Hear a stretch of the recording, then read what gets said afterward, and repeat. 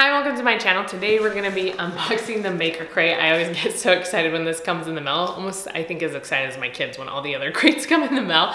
So I'm really excited to unbox this with you today. So if you are new to my channel, I created this channel as a homeschooling resource to give you unboxings, which is what we're doing today, to give you different curriculum ideas, organizational ideas, and ways to invite Christ into your homeschool space. So if you're interested in those things, please hit that subscribe button and let's open this crate. Okay, so this month with the crate, we're doing Batik wrapping cloths. I don't know if I'm saying that correctly. My daughter had something also that was Batik. I think it has to do with the dyeing of the fabric, and I don't know if I'm saying it the right way, so I'm sorry if I'm not. Someone let me know down below how you say it. It says, dye fabric through the traditional art of Batik, then turn your colorful cloths into gift wrapped. Wrap. No, there's no T at the end. That should be interesting. I don't know how my gift wrapped. Why can't I say it the right way, guys? My gift wrapping skills are with cloth. We'll see how that goes. So I'm gonna try to hold this up for you guys. It's so big, but that's what it looks like. So the cloth, as long as nothing else falls out. So the different cloths that we're gonna dye, and then these ones are wrapped around something. So we can wrap a present with them. So this is really cute though. I think that's adorable. I think this idea would just be cute as a decor, not necessarily like a present underneath, but even if you just had a wood block or something, you could wrap and then use this as some sort of home decor. I think that would be really cute. So this doesn't have our instructions in it. You have to go to the link, which is always provided right over here, or you can scan it. And then it has a bunch of ideas. So some of these are super cute. I really like that one as well. And I'm excited to try this out. I feel like it sort of worked with my daughter. I don't think that the dye took as well, or we put too much or something. So we didn't get as much of the design. So hopefully this will work better, but there's some more ideas in there. And then we have our gloves, because obviously gloves are important. And then soy wax. I wonder if we're gonna use that to draw the designs right here. And then when you dye it, that part doesn't dye it, which if I'm remembering correctly, my daughter used rubber bands, but when I was reading about Batik art dyeing, however you say it, again, I'm so sorry. I don't know that much about it, but originally I think they do use wax on the cloth, and then they dye the cloth, and then the wax doesn't dye. And so that'll be interesting. This is a pretty big bag too. And then we have all the little dyes. So this is yellow and maybe a blue. I don't know, I can't see what it says at the top. Yes, this one's blue. So these are cute little containers too that would be fun to wash out afterward and use them for homeschool, like paper clips maybe. This might be red. No, this is orange. So that one's orange, black maybe? I don't know, teal. Oh, who knew?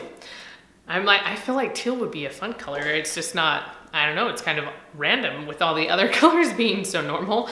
And then we have this cute little measurer cup thing. And then we have our fabric squares right here that we get to use. And I'm guessing this is, I don't know, maybe this is bags or something. Maybe.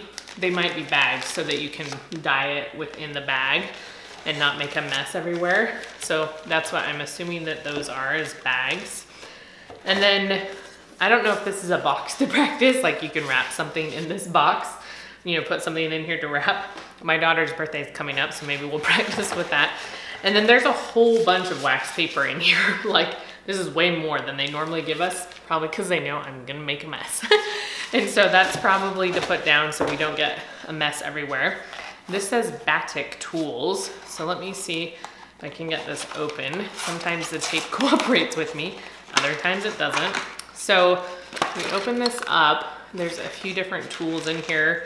So we have some popsicle sticks, and then these are like tweezers, but they're made of wood. They look like popsicle sticks. There's a little measurer right here. We have a paintbrush, just one of those foam ones. And then, whoa, guys, I don't even know what to say about this. Do you see that? It has like this pointed end, but it has a hole here. So I wonder if you like put the wax in here and then do something. I don't know, this is gonna be cool. I'm just seeing this, I'm like, oh, this is gonna be awesome. And then a little teeny paintbrush. So that's what's in here. This is exciting. Like I said, my daughter did something similar, but it was a lot simplified because it was for younger kids. So this seems a little bit more complicated and maybe more like the real thing. If you've done it before, let me know down in the comments and if this is similar to the real thing. So I'm gonna get working on this project and I will let you know how it goes.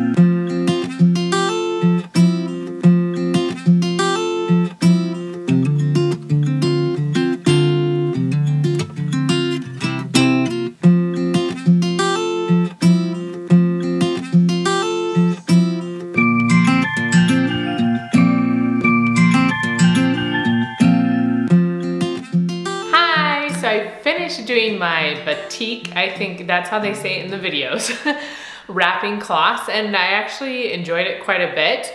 There were some things that it's a little bit difficult. It's a skill that I have never used before, and so it had a little bit of a learning curve, but I'm going to show you the projects I made and just kind of explain some of my thoughts about it. So first of all, I'm going to show you, I wrapped this up. So they have all the instructions for putting the wax on the cloth, for dyeing the cloth, and then for wrapping different styles and stuff like that. And so I wrapped this up. So this is the little box that they provide you with. I'll show you in a minute. So that's what that looks like. And it actually wasn't too hard to do. And you can use this technique for wrapping for several different projects. For smaller boxes, you could do bigger boxes if you use the big cloth, which is this one. And I'll show you that more in a minute. And so then if you just unwrap it, it's a present. Or I thought it'd be cute to just use as like home decor. You could do that, wrap up some boxes, or even use this one and just display them in your house. That would also be cute. So this was just a simple box they gave, nothing super fancy, but if you wanted to use it to wrap a gift, you could do that as well. So this was one of the cloths that I made. As you can see, it kind of has this little zigzaggy pattern. Let me show you what I was going for. So they had some examples in the book, and I thought this one looked kind of cool and would be something different to try, because I was like, oh, maybe just I'll do dots with the wax or something, but this was something different, so I tried it. And this tool takes a little bit of getting used to, obviously, like they said, and you can practice a ton. They have all this wax paper and you can just practice and practice as much as you want. I practiced a little bit and then I just got to work doing it, and I still have lots of wax left over. It's all hardened in here with my popsicle stick.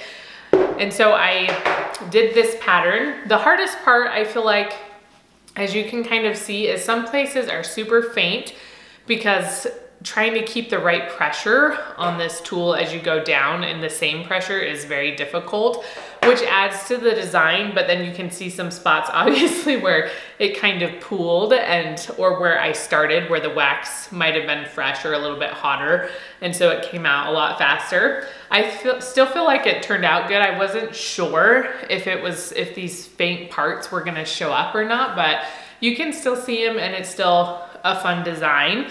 So I enjoyed that one. Another one I did, these are both the small cloths, there's two small ones and a big one, was this one. And I think this one's really cool. Something I would recommend, they say that you can iron these cloths before you do any of the wax on them, or you don't have to. I didn't iron them because they were like, oh, it's up to you. But I probably recommend doing it because this pooling that I got down the middle is coming from it not being ironed. So then the fold, you know, was right here.